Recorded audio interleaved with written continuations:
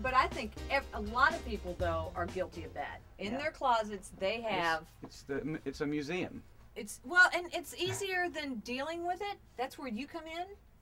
Easier than dealing with it is just to kind of leave it up there. That way you're not making a decision on if it's a yes or a no, or I'll wear this or I won't wear it. And if there's a little hint of, then just stick it, that's fine. I'll just leave it in here. I'll just leave it in here. That's why it's great to have someone like you come in.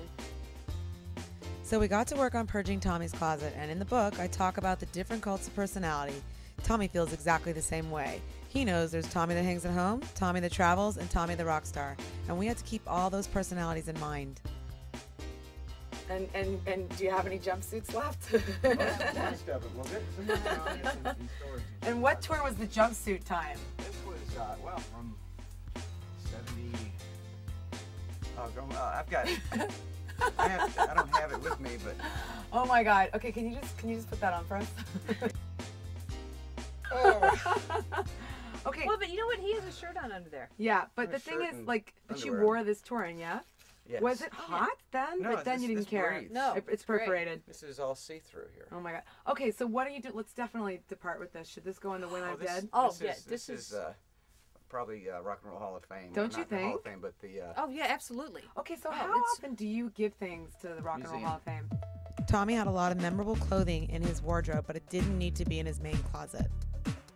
We separated piles of clothing that Tommy would be donating to charity and to Goodwill, and also giving away to his fans as memorabilia. Then we found an old pair of pants that Tommy wasn't wearing, and we used them in a different way. Here's the last time I had these on.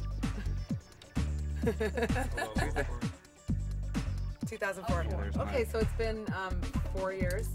So wouldn't it be great to demote these? Things that this is what he does in the top of his. I think they're good, and I think he can travel in them. I think he puts on a t-shirt and his Converse and just goes. He look very cool in those. Like when you used to wear them at night, like let's demote them down. This is why I want you here. See, so you'll tell him, and he'll take it from you. But that's what I'm saying. When you're traveling, I just throw these on, throw on one of your t-shirts and your Converse and go.